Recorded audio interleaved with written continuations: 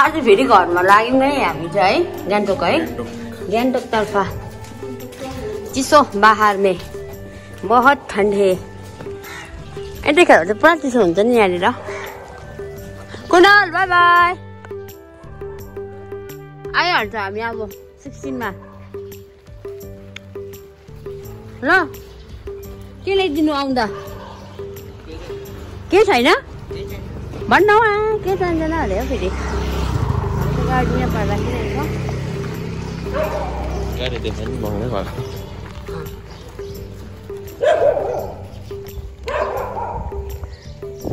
Milo Milo Milo is a Milo Milo Bhaiya Bhaiya बिम बन्डन जाउको गाडीमा आउँछ नि त सिमटिमा अकेला हैन वो फोटो गर्छ के भाइको गाडी त खुट्टेछ भन्दै नि by by by by Siliguri by by Bihar जानु भने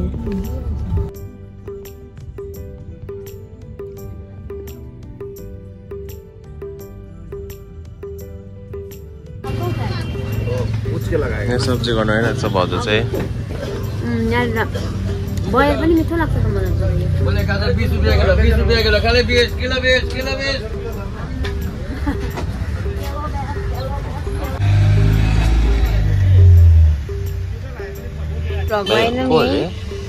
मासुदाको बेस्ट फ्रेन्ड होइन यो भ्लगमा स्कुल पढ्दाखेरि चाहिँ यो भ्लगमा आएन नि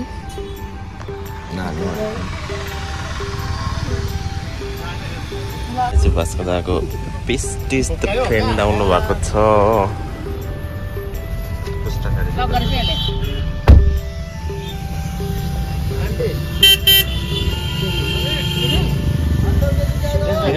हजुर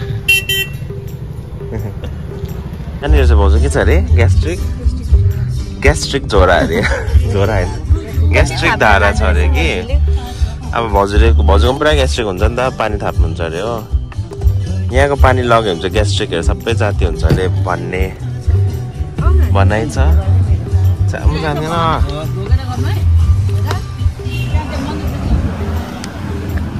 ग्यास्ट्रिक धाराको पानी त्यो पानी डाङडुङ फ्याल्दिन र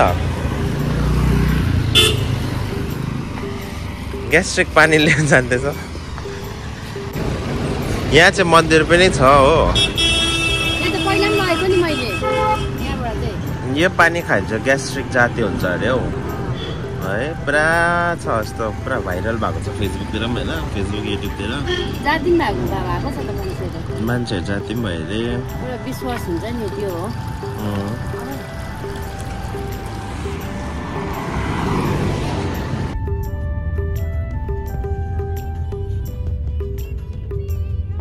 चाहिँ हामी भोटेभिरमा खानासाना खाएर चाहिँ मासु किन्दै रहेछ भाउ चाहिँ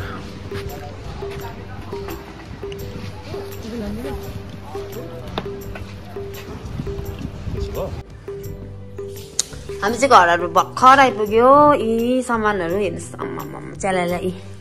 है साहिल मेरो घर आइपुग्यो हाम्रै घर आइपुग्यो कति खुसी लाग्यो तिमीलाई कस्तो भयो भनिदेऊ न छिटो मजा लाग्यो खुसी लाग्यो कति 10 दिन बाद घर मिस गरिरहेको थिएँ नि त जे भने आफ्नो घरै मनपर्छ नि जति दामी दामी होटेल जाओस् जति दामी दामी खाओस् तर आफ्नो घरै याद आउँछ है क्या मजा आउँछ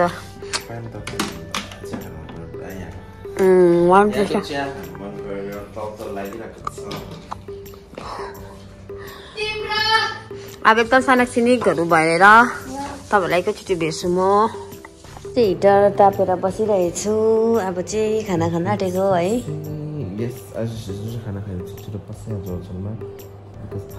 थाकेको त हुँदैन रहेछ है त्यत्रो लामो ट्राभल गरेर सिलगढी बागडोग्रा बसेर गाडी फेरि थाक्दैन नि याद गरेछौ कति याद गरे होइन बागडोग्राबाट यहाँ आउनु त कति लाग्यो जस्तै पनि भयो अस्ति बेसी हिँडेर कति पे हिँड्यो अस्ति 17 घन्टा 18 घन्टा गाडीमै हुँदाखेरि त के लाग्दैन रहेछ सिलगढी टु एकैछिनमा आइपुगे जस्तो लागेको मलाई त कुनै किन आज सिलगढीबाट यहाँ घर आइपुग्दा त नि एकदम सुत्दै आइपुगिहाले सबै परे अन्त आज चाहिँ हामी अब खानासाना बनाएँ मैले मजाले घरको मिस गरेँ त्यो घरको खाना हो बनाएँ अन्त अब चाहिँ खाना सुत्ने पुरा बेसी थाक्यो अन्त भोलिदेखि चाहिँ मेरो घरको भ्लग आउँछ